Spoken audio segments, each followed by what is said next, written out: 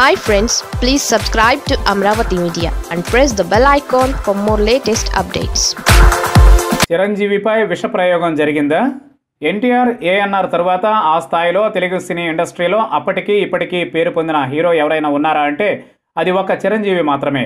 ఆయన డ్యాన్స్, నటన ఇలా ఎందులోనూ ఆయనకు పేరు పెట్టేందుకు వీలుపడదు.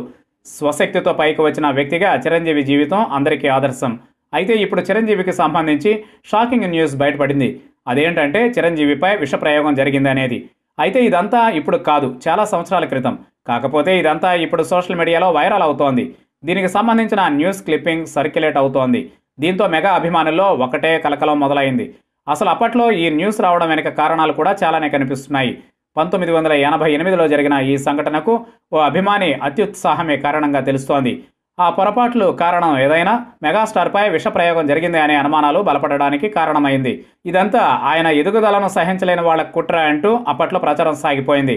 దినపత్రికలు అప్పట్లో దీనిని హైలైట్ చేస్తూ వార్తలు ప్రచురించడంతో ప్రజల్లోనూ హాట్ టాపిక్ అయింది. అప్పటికే నంబర్ 1 హీరోగా వెలుగుతున్న చిరంజీవి 1988లో మరణ మృదంగం సినిమా షూటింగ్లో పాల్గొన్నారు. ఆ రోజు మద్రాస్ బేస్ కోర్టులో షూటింగ్ జరుగుతోంది. అక్కడికి 200 మంది పైగా అభిమానులు వచ్చారు. ఇక అభిమానులంతా చిరుతో ఆటోగ్రాఫ్ కోసం పోటాపోటీగా ప్రయత్నించారు. అలా వచ్చిన అభిమానుల్లో ఓ అభిమాని, ఈ రోజు నా పుట్టినరోజు, ఎప్పటి నుంచో మీ సమక్షంలో కేక్ కట్ చేయాలని అనుకుంటున్నాను అంటూ ముందుకొచ్చాడు. దానికి చిరు సంతోషంగా ఆహ్వానించారు. ఒక కేక్ ముక్క కట్ చేసి అభిమాని ఆ ముక్కను వెంటనే చిరుకి తినిపించబోయాడు. అయితే అతడిని వారించిన చిరు, ఈరోజు బర్త్డే బాయ్ నువ్వు కదా, నువ్వు తినాలి అంటూ ఆ కేక్ను అతనికి తినిపించబోయాడు. కానీ ఆ అభిమాని మొండిగా చిరు నోట్లోనే కేక్ పెట్టేసేందుకు ప్రయత్నించాడు. దీంతో అది కాస్త ఎవరికీ కాకుండా నేల మీద పడింది. అలా నేలపై పడిన ఆ కేక్ ముక్కలో గోధుమ రంగులో ఓ చిన్న ప్యాకెట్ బయటపడింది. దాంతో మరణ మృదంగం చిత్ర యూనిట్ కంగారు పడింది. ఇదేదో విష ప్రయోగంగా భావించి ఆ అభిమానిని పట్టుకుని దేహశుద్ధి చేశారు. అంతేకాకుండా అతగాడిని పోలీసులకు అప్పగించారు. కింద పడిన ఆ ప్యాకెట్ని ల్యాబ్లో చెక్ చేయించారట. అయితే అది విషమా కాదా అనేది ఇప్పటివరకు ఎవరికీ తెలియదు. అప్పటి మ్యాగజైన్లో దీనిపై విపరీతంగా ప్రచారం చేశాయి.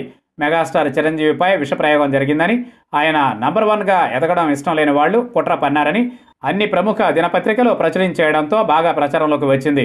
ఇదంతా 1988 సంవత్సరంలో. ఇప్పుడు దానికి సంబంధించిన ఫోటో వైరల్గా సర్క్యులేట్ అవుతోంది.